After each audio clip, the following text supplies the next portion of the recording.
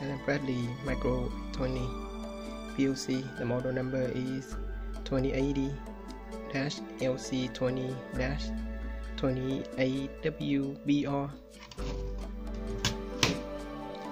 There is no display or any buttons in front of the PLC, but there is a Ethernet port right here.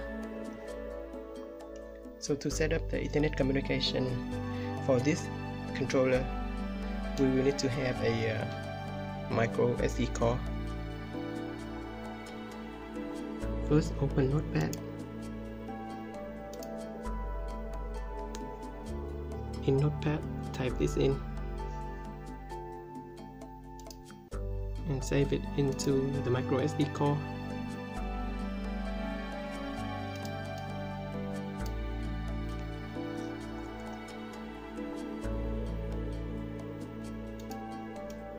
And name it as config me first. Save.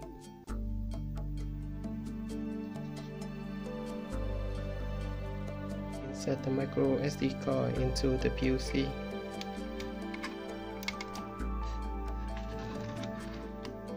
And the next step is to power cycle the PLC.